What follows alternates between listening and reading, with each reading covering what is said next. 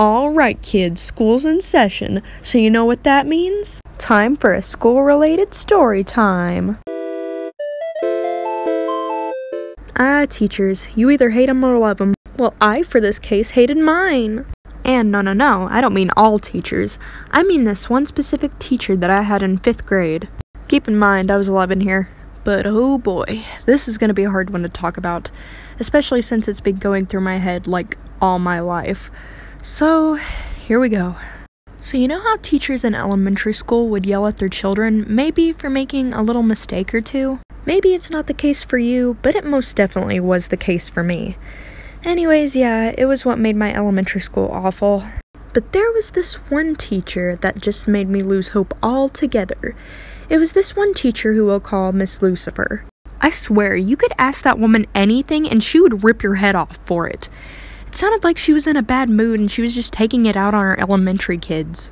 I never thought I'd have to say this, but if you're a teacher that does something like this, you should feel bad about yourself. Just saying. Anyways, in the spring, close to when the school year was about to be over, we had this test we had to take that, of course, was really friggin' difficult. So I failed the quiz because I knew nothing about it. When I handed it back to the teacher, she looked at it, seeing a 0 on it. Now, you'd expect her to maybe point out my mistakes and let me retake it, right? Wrong! You're dead wrong! Instead, Miss Lucifer yells at me for bombing it and blames it on me talking to this one kid who sat next to me. Guys, I never even talked to him during the test once, so what the heck are you talking about? Now here's the part that goes way too far.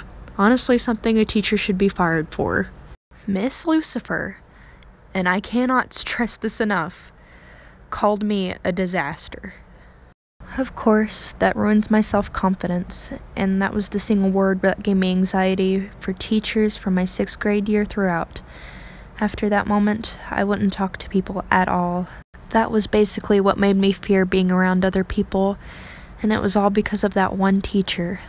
Whenever I was in therapy, I would get asked questions related to these. When I told them what happened to me in 5th grade, their expressions would change from calm to anger. They would get really mad at Miss Lucifer, wishing they could tell her something about it. It's sad because all these years I've kept that word inside my mind, and it always stays with me. Now, I try to overcome it and know what she said wasn't true. If you are ever dealing with an abusive teacher calling you a bad name, just know that whatever they said wasn't true and you are definitely not that. You're better than them, that's for sure. So if they want to interfere with your life like that, push them out, because they're a waste of time. I'm Dragon Tea and or Dawn Fielder, and please treat your students with respect,